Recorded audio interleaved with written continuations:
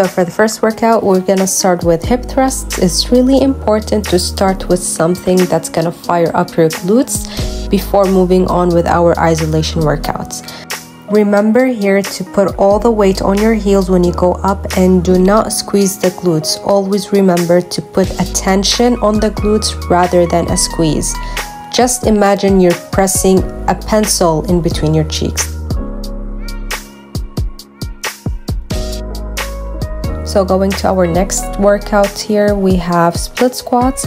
This is it's like one of the most important workouts you have to add in your glute session. This exercise will literally work every muscle in your leg, so the quads, the hamstrings, and your glutes, especially your glutes. Now to feel it more in your glutes, your back has to be bent a bit, so a bit forward, as you can see here when I go down. It's not like straight. And again, when you go up, always push through the heels, so put all the weight on your heels.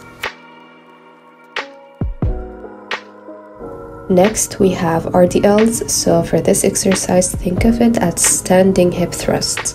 You will be bending your knees a bit when you go down, and all the focus should be on your hips and glutes.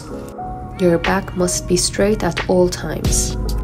And as you can see here, when you go back, make sure that your back is not going all the way back.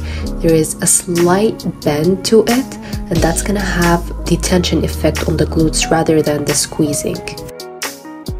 And remember to tuck in your chin and push always with your heels. Remember to always put the weights on the heels if you want to feel it more in your glutes.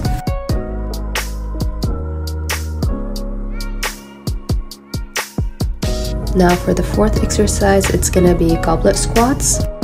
So here you're gonna pick any weight that you're comfortable in, tuck it under your chin, and your back must be straight and leaned a bit forward as shown here when you go down.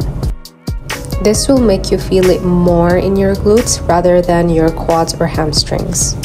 And again, never squeeze the glutes when you go up. Your back has to be leaned forward and straight to have that tension effect rather than squeezing.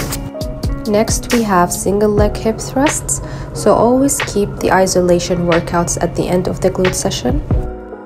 So here you will put the weight on the thrusting leg, not the straight leg, so you can have more control of the weight when you go up and down. And again, always push with your heels, so always put the weight on your heels.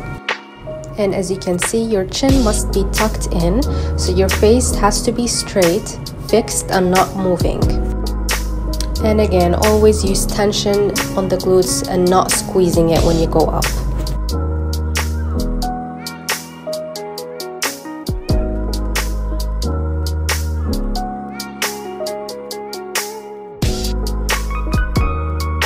For our last workout here, we have knee donkey kicks.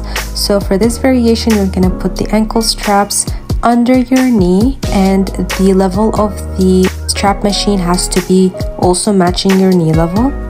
So you're gonna keep your back straight and lean forward here. And as you can see, when you go up, your leg is a bit tilted.